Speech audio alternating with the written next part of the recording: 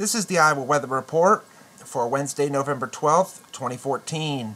And now our first look at the 0Z GFS model run. At noon today, we have this big push of cold air just moving in across the eastern two-thirds of the country.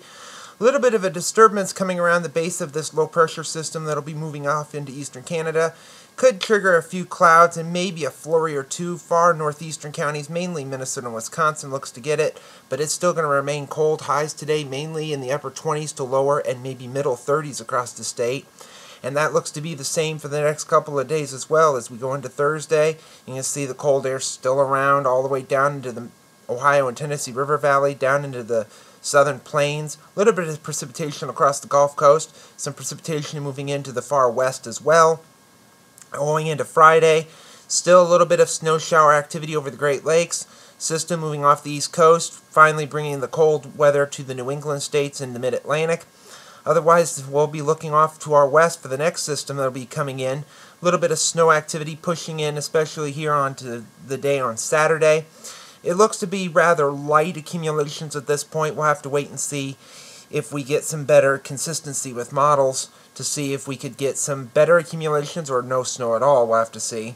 By Sunday, that storm is now moving off to the east. Could see some light snow early in the day in our eastern counties. Otherwise, the cold air is back again as if it's gone anywhere. Highs will still remain in the 30s, maybe back into the 20s as we move into next week, Monday. A lot of precipitation across the southeast and into the mid-Atlantic and northeast, some mainly in the form of rain, but some snow is possible down in the Tennessee River Valley as well. We'll have to see if that occurs. And as we go into Tuesday, it's still cold. Some snow showers in the Great Lakes, over into New England as well as the front moves off the coast. The next storm is moving into the west coast as well, and that's a system we may have to watch as we move further into next week.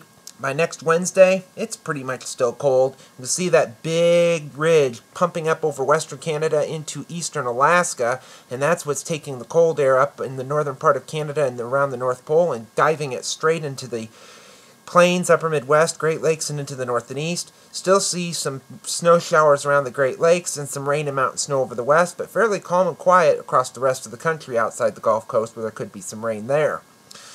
As we go into the extended period, around the 21st or so, a bit of a dip in the jet stream over the middle part of the country. You can see that little dip in the middle, but pretty much west to east at this point, but unfortunately it's still somewhat chilly around here. Some precipitation possibly moving in if this is to be correct.